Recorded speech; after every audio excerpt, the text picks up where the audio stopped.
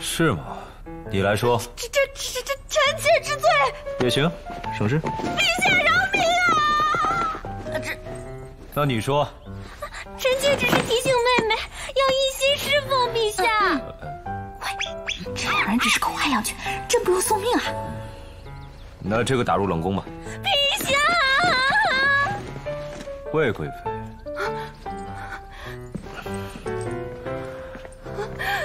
你来说说。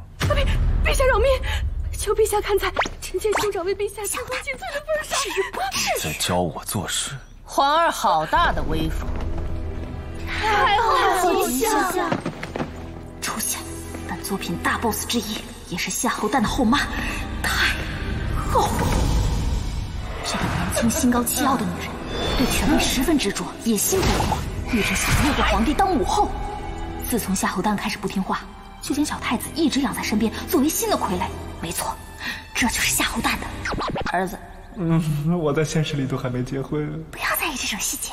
都起来吧。谢太后。皇儿今日将威风摆到哀家门前来，是为何故？是儿臣一时急火攻心，冲撞了母后。哀家听闻，皇儿最近被这女子迷得忘乎所以，实有惊人之举。啊？确实。好啊，皇上想来是不会错的，那错的肯定是另有其人了。大胆妖妃，蛊惑圣心，罪该万死！来人呐！在，我看谁敢！哼，带走。是。母后。哈哈，儿臣说确实的意思是，儿臣的脾气啊，确实可恶。母后何必为了区区一个宫妃动气伤神啊？来，喝杯茶，有话好说嘛。这多亏母后德备八方，儿臣才可将太子交托于母后教养。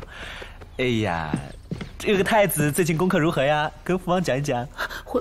回父皇，儿臣功课尚可。